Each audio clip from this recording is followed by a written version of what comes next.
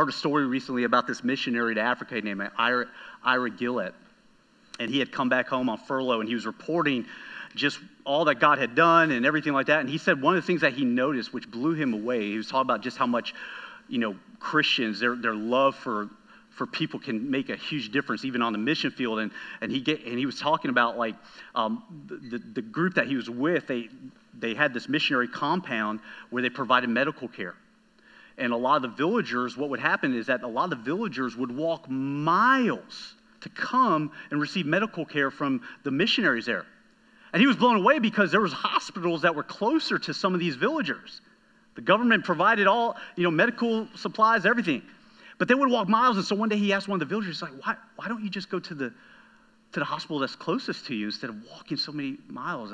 And one of the villagers looked at him, he said, the medicines may be the same, but the hands are different.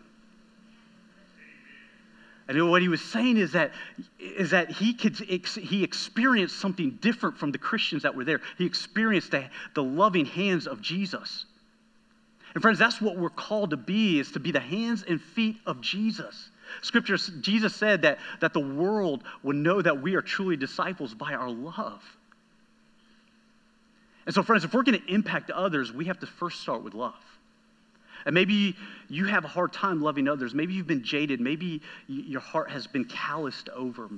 Maybe you've been hurt by others. And man, today, all of us, we need to ask God to give us a heart that loves people like he loves people. To give us eyes to see like he sees people. You can have all the correct theology in the world.